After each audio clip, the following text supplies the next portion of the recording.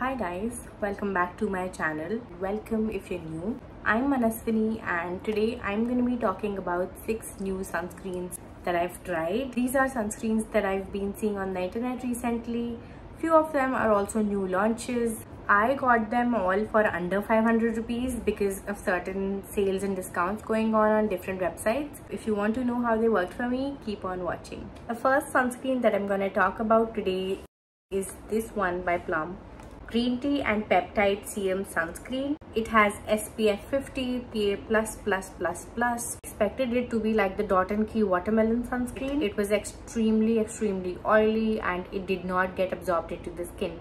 Even after 30 minutes of keeping it on my face, it just did not get in. It had this thick layer of oil on my face, extremely sticky, extremely greasy, and absolutely disappointing. It retails for rupees 599 for 50 ml of product, but I got it for 490 rupees from Blinkit. The next sunscreen that I tried is this one by Foxtale. Beautiful packaging, and this is the first product that I've tried from Foxtale. I've been seeing this brand everywhere and I think this sunscreen is a new launch. There is a very major problem with the packaging of this product. Even though it's very cute and nice, the text that's printed on it, it gets smudged. Yes, and like this. You see it? It literally smudges and I have no clue. I mean, I don't know. It's a manufacturing error or all of these are like this. I have no clue. And it just leaves this black, ink on my hand. Apart from that, the product is stunning. If there is one sunscreen that I've really liked after the Dr. Shed sunscreen, it's this one. The texture is really light. It moisturizes, hydrates the skin really well, and it does not make it look greasy or oily. It does say that it's a mattifying sunscreen, but it leaves a nice glow on your skin. It's SPF 70, which is great, PA++++. The only drawback of this sunscreen is the packaging and also that it has fragrance, and the fragrance is not very, you can't ignore it. It is pretty strong, not very strong, but it is there and you will have to get used to it. I have sensitive skin and I'm not sure if I'll be able to use it for a very long time, and I really hope that they come up with a non-fragrant version of this sunscreen. It's stunning formulation. Also contains niacinamide and vitamin E. It says that it's for normal to oily skin, but it worked beautifully for my dry sensitive skin. It retails for rupees 595 for 50 ml of product, but if you check the website, there is always some discount going on. The next sunscreen is this one by Moody. I've been seeing this brand a lot on the internet these days and I really wanted to get this. It is the Moody 7D Hydro Burst Hybrid Water Sunscreen. It's SPF 50 PA+++. It contains hyaluronic acid and coconut water.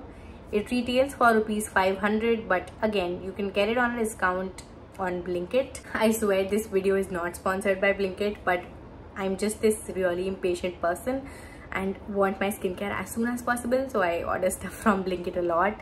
Now this product has such a, just look at the packaging. It's so cute, it's stunning.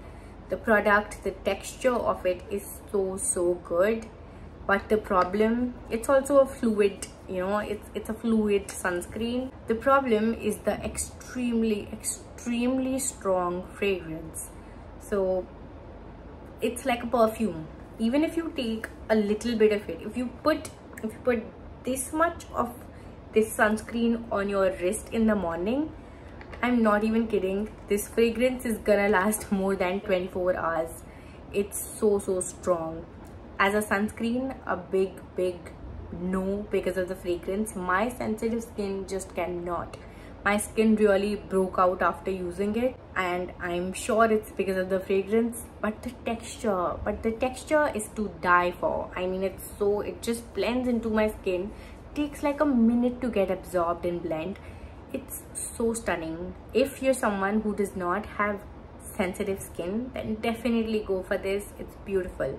I'm also very sensitive to fragrances, so I know I just can't stand this khushboo. It's just too much for me. Now the good news is that this brand has actually launched a fragrance-free version of this sunscreen. And even better, it is currently for rupees 299 on their website. They have a sale going on. So if you want to get this, if you have oily skin, normal skin, or any skin type, just go grab it. It's such a stunning consistency, such a stunning formulation. You have to get your hands on this one. Just make sure you get the one without fragrance, because the fragrance is gonna blow your mind. I'm not even kidding. The next sunscreen that I tried is the Fixed Derma Shadow SPF 50 Plus Cream. So I had tried its SPF 30 version, which was a gel formulation. This one, on the other hand, is a cream based sunscreen, and I have no clue why did I not try it before. You need just a little bit of it to cover your face. It takes a while to blend in, but once it's perfectly blended into your skin, there is no white cast. It does not feel sticky or oily. It just hydrates your skin beautifully. I'm sure you will not need a moisturizer, and if you're someone who does not like to layer a lot, then this one is really a must have. It's a water resistant formula and retails for rupees 325 for 40 grams of product. It comes in a bigger tube as well, but if you're just trying it out, to know if it works for you or not, then you can get this smaller one, just like I did.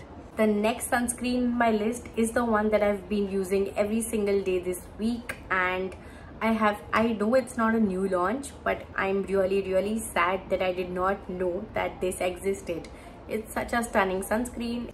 It's the Plum rice water and niacinamide hybrid sunscreen. It's SPF 50 PA+++. It's very similar to the Dr. Shet's vitamin C and ceramide sunscreen. I really love that one, and I really like this one. This is in fact a little lighter. It's a nice glow to your skin. Oily skin will not like it so much, but for normal, dry and combination skin, I think it's a great sunscreen. It retails for rupees 399 for 50 ml of product. Last but not the least, it's the Minimalist Invisible Sunscreen. It has SPF 40. Now this sunscreen contains squalene. It's a broad spectrum PA+++ sunscreen, and the texture, the formulation is silicone-y. It's very similar to the Sunscoop Invisible Sunscreen.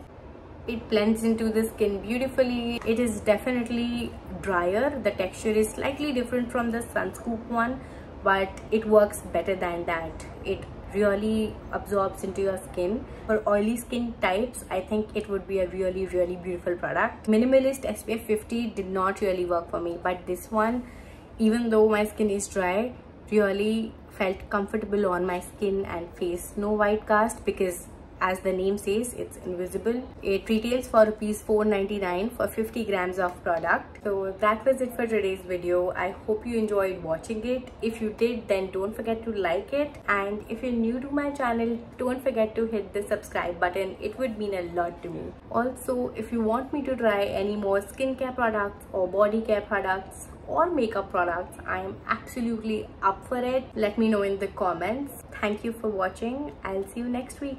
Bye.